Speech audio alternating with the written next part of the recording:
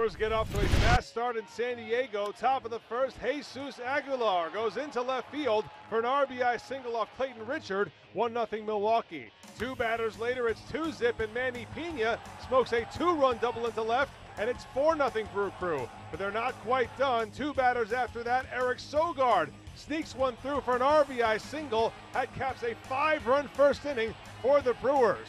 And that was plenty of support for Jimmy Nelson. On Tuesday, the right-hander goes 6+ innings, and he would strike out 8 Padres in all. But Nelson would also make an impact at the plate in this game. Top 6 with a man at second and 2 down. Nelson loops an RBI single into right field. It's his first run driven into the season. Milwaukee goes on to beat San Diego by a final of 6-2. Eric Sogard records his first career 4-hit game, and the Brewers have now won 7 of their last 9.